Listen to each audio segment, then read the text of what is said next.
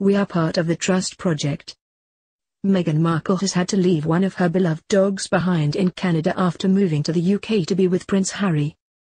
The former Suits actress, who has now quit acting to pursue royal duties, has been forced to say farewell to Bogart, a Labrador-shepherd mix, who has been permanently rehomed with close friends. It's thought that Bogart is too old to fly from Canada to her new home in London. However, her beagle Guy is now in Britain, although Kensington Palace declined to comment on whether the dog was still in quarantine. Bogart's fate was disclosed when the palace announced further details of the royal wedding, confirming that Harry and Meghan would marry at St. George's Chapel at Windsor Castle in May.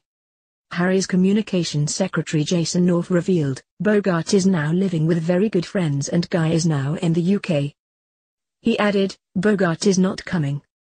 The news prompted a flood of tweets from people wondering why he wasn't also joining Meghan. How can Meghan leave one of her dogs behind and not bring him to the UK? Are corgis Bogart's favorite food? One tweeted. Another wrote, "Why is Bogart the dog being left behind? I find that incredibly saddening.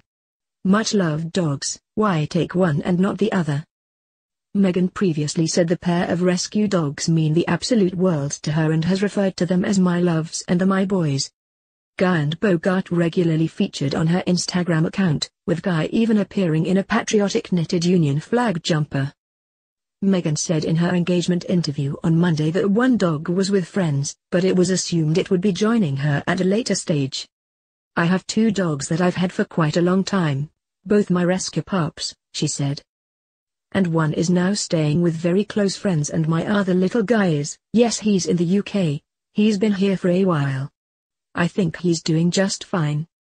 The actress revealed TV host Helen DeGeneres was the one who convinced her to adopt Bogart, her first pet, after she bumped into her in a shelter. She turns around and comes and taps on the window glass and she yells, "Take the dog."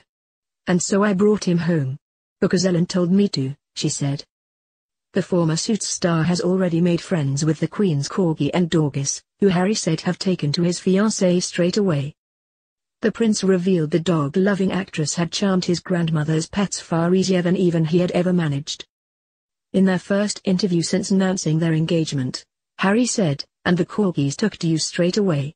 I've spent the last 33 years being barked at. This one walks in, absolutely nothing."